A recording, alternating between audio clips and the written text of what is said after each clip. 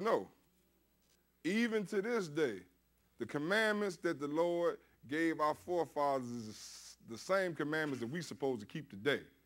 And when we turn from these commandments, the Lord don't like it. And when you find yourself in a bind, only thing you got to do is look at yourself and see what you did. Don't blame it on everybody else. Look and see what your part in all of this mess was. Go ahead on and read.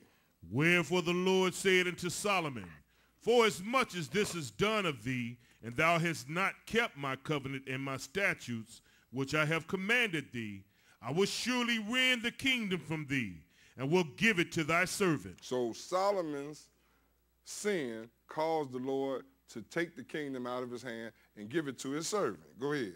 Notwithstanding in thy days I will not do it, for David thy father's sake, but I will rend it out of the hand of thy son. Now look at this here.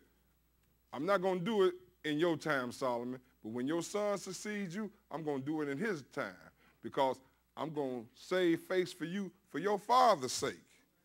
And I'm going to let y'all in on a big secret.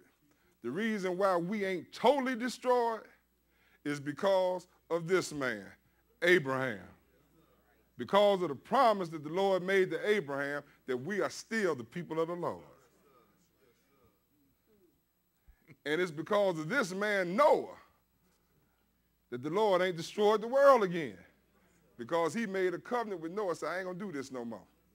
That's why that rainbow came in the days of Noah. And because of the promise that he made to Abraham, that we are still the people of God today. So he told Solomon, because of David's sake, I'm not going to do this in your time, but when your son get this kingdom, he going to catch hell, because I'm going to take it in his time. Go ahead and read at verse 13. Howbeit, I will not rend away all the kingdom, but will give one tribe to thy son for David my servant's sake, and for Jerusalem's sake, which I have chosen. Now, Solomon come out of the tribe of Judah. And the one tribe that he gave Solomon's son was Benjamin. The other 10 tribes went to Ephraim, the Ephraimite. Now, Rehoboam was Solomon's son's name. Rehoboam, Solomon's son, was made king over Israel after Solomon's death. The nation was divided during his reign.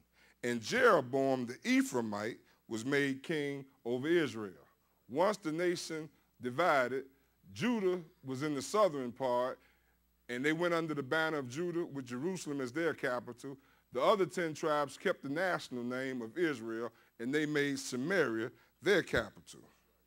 So Jeroboam, he was an Ephraimite. He was made king over Israel, which was the 10 tribes, and Rehoboam was king over Judah, which consisted of Judah and Benjamin.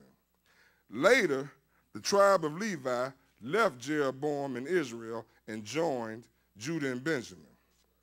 Now, Judah had 18 kings to reign over them after the division of the nation, and Israel had 19 kings to reign over them.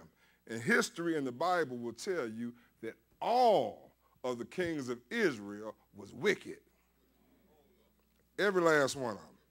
Out of the 18 kings that ruled over Judah, you had some good and you had some bad.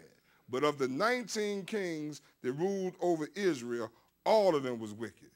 To the point that in the year 1722 BC, the Lord caused the Assyrians to remove Israel, which at this time consisted of 9 tribes, into captivity. And they were never to return.